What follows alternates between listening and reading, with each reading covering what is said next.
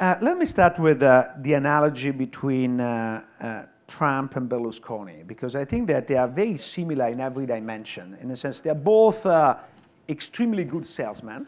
They are both extremely wealthy and not afraid to show off their wealth. They're both obsessed with women.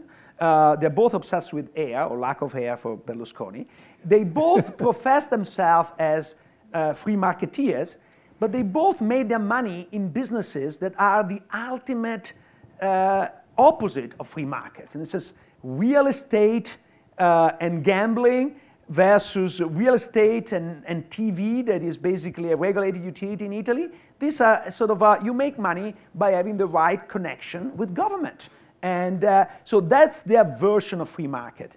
But they're both extremely good, and this is the success of Berlusconi and the success of Trump, in portraying themselves as friend of the people. Why? In part is because they speak at a very low level, so people identify with them, and they are happy to identify because even somebody that is so sort of crass like Berlusconi can become rich. Maybe I can make it too. So that's a self-identification is very important.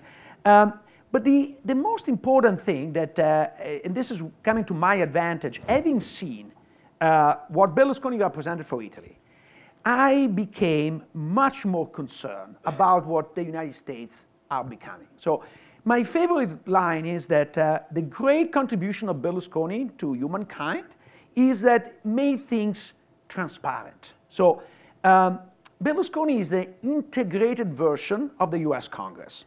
In what sense? In the US Congress, you have people that were lobbyists before, they become congressmen, and then they go back to lobby. But at least until they're congressman or secretary of treasury, etc., they are not employee of somebody. Now, they're beholden to somebody because they come there, they go there, but at the moment, there is a little bit of appearance of separation.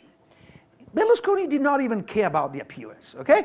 Everything was integrated, his own employee, so he ran a party with his own employee. He created a party. It was a fantastic, from a sort of strategic point of view, in 3 months he created the party.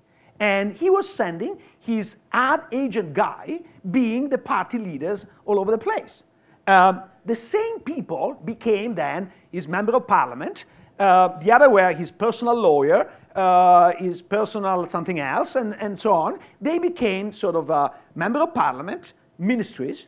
So you had the Minister of Telecommunication that was the employee of Berlusconi deciding on rules on telecommunication that affected Berlusconi. So are you saying that we here are more corrupt than we think?